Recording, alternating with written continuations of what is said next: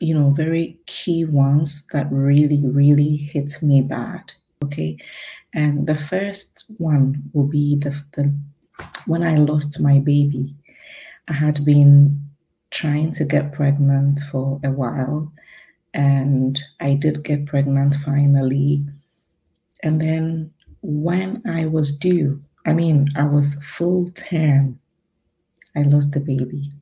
So I had to push out a still baby, stillbirth. And this baby came out with a cord around his neck.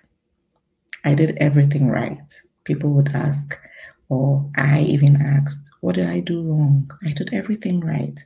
I took my medications, I exercised consistently throughout that pregnancy. I'm telling you, like, I went by the book. I did everything right. I prayed. I